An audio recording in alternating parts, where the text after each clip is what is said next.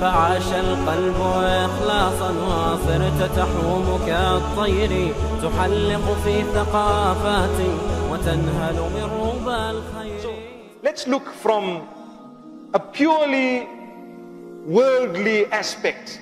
How does salah bless you? How is salah blessing you from a worldly aspect? Now, if you go to the worldly benefit, salah is spaced out in such a beautiful way. Such a beautiful way. One, early in the morning, just before the sun rises. So you are up. As a Muslim, you are up. The non-Muslim doctors tell you early to bed, early to rise makes a man healthy, wealthy, and wise. That's an English saying. So we are taught early to bed and early to rise is your duty as a Muslim. Allah automatically wants to make you healthy, wealthy, and wise. Subhanallah. For free. If you are going to live Islam, what time will you get up? Can you be a person who's going to get up 11 in the morning when everyone's already at work? No. If you're a Muslim, one of the blessings of salah is you are up on time. When you're up on time, you get your children up on time, mashallah, you read your Fajr Salah, you might sit for a while with your Quran, you might say a few good words to your family members, and then you probably will have breakfast together, something light, your tea, whatever you have together.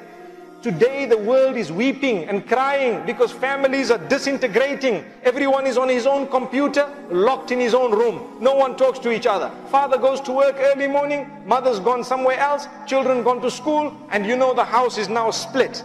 You're a Muslim, you get up early, mashallah, you spend the beginning of the day with Allah and then with your family. You've had the cup of tea, even if it took you 5 minutes. The blessing of salah is, you will see your children, how are you my darling? How are you doing my little boy, my little daughter? I really love you. Today you're going, make a dua for me. Let me make a dua for you. This is a beautiful environment in a Muslim home, which is lost in a lot of homes. It's lost. Our children are brought up by the television and the computer because we don't have time for them. One meal with your child is priceless. People really are suffering because they don't spend time with their children. So the children don't know what's happening in the world. But you get up in the morning, inshallah, one of the blessings of salah, you will see your children off. Inshallah, whether they go to school and whatever happens. What time is Salat al-Dhuhr? Just after the zenith, you know? Just after the zenith, when the sun is right at the top, just after it tilts off is Salat al-Dhuhr. Amazing how the world has kept that time as lunch hour. Have you noticed that? Lunch hour. So people say, when is lunch hour? You say, similar to the time of Dhuhr. Amazing. Look at a Muslim. Allah did not inconvenience you. From the morning right up to that time, there are some voluntary prayers, but there are no compulsory prayers. So when you get to Allah's, meaning when you get to a higher level that Allah would like you, to achieve more and more, you can offer voluntary prayers. But if you have not yet got to that level, at least you know that, you know what? It is now midday. Let me do something. What do? You make wudu. Wudu is ablution. This ablution with water, what does it do for you? Your face is washed.